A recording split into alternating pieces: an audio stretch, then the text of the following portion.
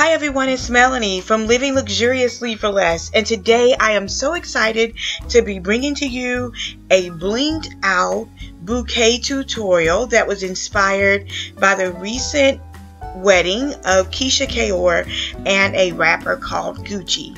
And if you don't know who they are, do a quick Google search and you will see that they had this amazing star-studded wedding. And when I saw this bling bouquet, I knew that I needed to reach out to Natalie at totallydazzled.com to get some amazing pieces of bling that you see here to create this bouquet, because I could not sleep until I could do my rendition of a bling bouquet. And I heard that she has an amazing sale going on right now, so be sure to hop over to totallydazzled.com to jump in on the amazing deals.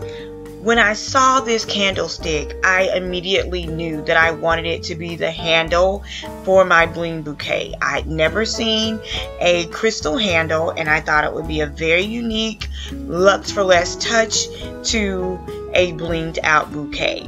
The next item that I picked up was the metallic silver paints to use on the styrofoam ball, and then a brush. You can get a pack of these at the Dollar Tree for just $1. The next item that I picked up was actually a styrofoam ball. I'm going to show you the 5.7 inch one, but I actually went with the 4.7 inch one because of the size, along with some wire clips and different floral picks. I got some pearls and some diamonds to fill in any gaps that I may have. E6000 glue, you guys know that works miracles. And so you will also need a hot glue gun and some glue sticks. And I did not show you guys that, but you would definitely need them for this project. Now the first step that I took is I removed the plastic, and then I wanted to press down the ball onto the handle to make it kind of form around the handle to make it look really natural. And then I'm going to paint the ball using some metallic silver paint. Again, these are like $1.37. I'm going to mix two because I want it to have a darker shimmer type, blingy type effect, so that you won't be able to see any white through the bling. Next, I'm going to blend together the blingy and the metallic-y paint because I want the perfect finish for this styrofoam ball. Again, when you look at it, I just want you to think everything you look at is bling, everything you look at is glistening. And so the painting process is fairly simple, but what does take a little bit longer is actually allowing the ball to dry. For me, I let this sit overnight, so about 24 hours. After that, I wanted to add the bling in. And so my mindset was that I could use the pin portion to kind of stick it in the styrofoam ball so that I could preserve the bling, and then kind of push down on one end, and I was going to use some straight pins to go in the ball along with some glue stick to kind of, again, I was wanting to preserve all of the bling pieces, but it did not work out well for me because it got extremely top heavy. And so what I had to end up doing is removing all of the backing from the pieces, and I'll show you guys that process in just a second. Also, I learned that doing the hot glue around the bouquet bottom or the candlestick does not hold. I actually had to hot glue it, and I used E6000 because the hot glue did not stick, and so I used E6000 and it stuck really well.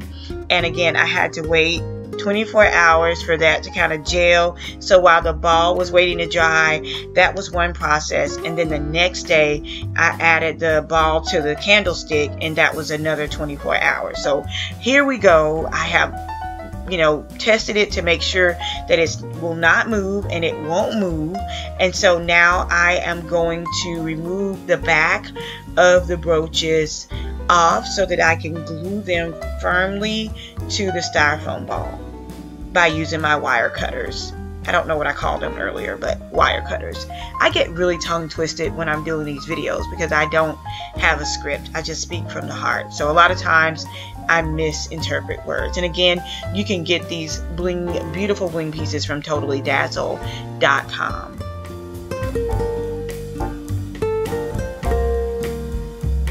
So I decided to watch the Elizabeth Smart story while removing the backs from the bling. So I'm not sure how long it took me because I was really intrigued with her story, and it allowed me to multitask, and the time went by rather quickly. So if you're driving or if you're watching TV, it's a great time to remove the bling off of the backs off of the brooches. So that worked really well for me.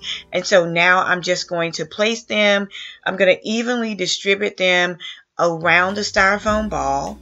And what I recommend here is that you evenly distribute the weight as you're building your bling brooch, because it can get really top heavy and you don't want anything breaking or falling or rolling over. Like I said, I secured this ball to the crystal candlestick by using E6000, but again, you don't want any mishaps. So it is sticking there pretty well. Again, this candle stick is amazing. I wanted to kind of do my own take on the crystal brooch. So let's speed this process up a little bit more and you guys can see exactly how it progresses.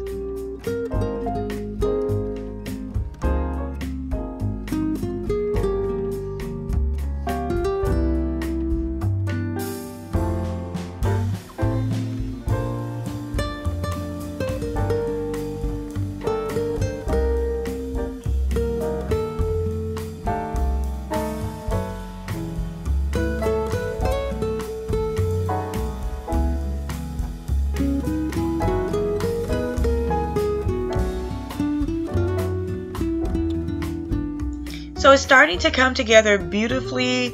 I'm loving the way that it's coming out already. I decided to use more of the massive brooches at the top and around the front, and then I'm going to go back in and fill it in with the smaller ones. But I am absolutely loving this. Once I got all of the prep work out of the way, meaning painting the ball and then adhering the styrofoam ball to the base or to the handle and allowing that to dry and removing the backs, that was like the hardest part of the job. And it's really not hard, it's just tedious, and it can be time consuming because I was so ready for this to come together. But it's finally coming together and I am so loving it.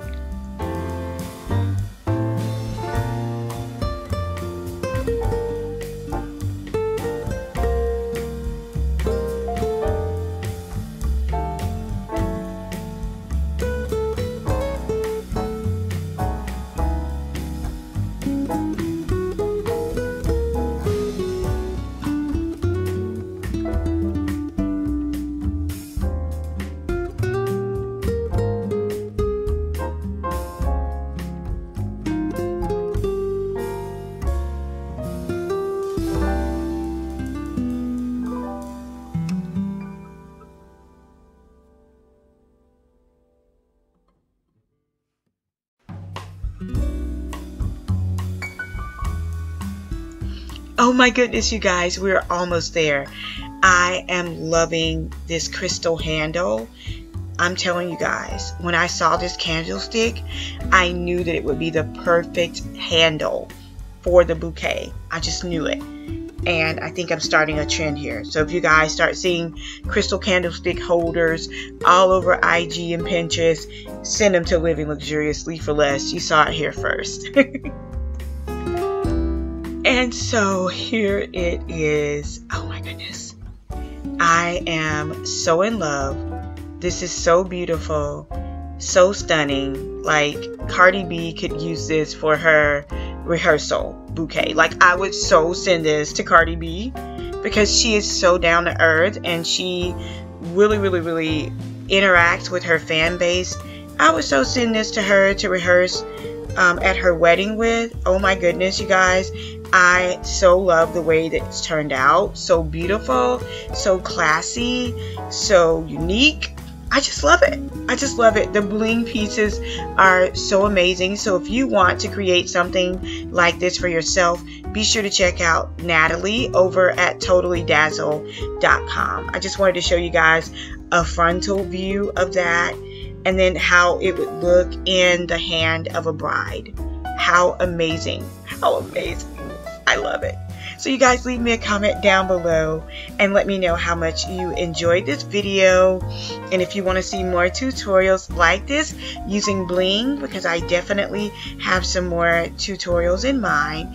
So leave me a comment down below. If you haven't already, be sure to click that subscribe button to become an official member of the Lux for Less family, and be sure to turn on that notification bell so you're notified of all the new videos that I have coming up.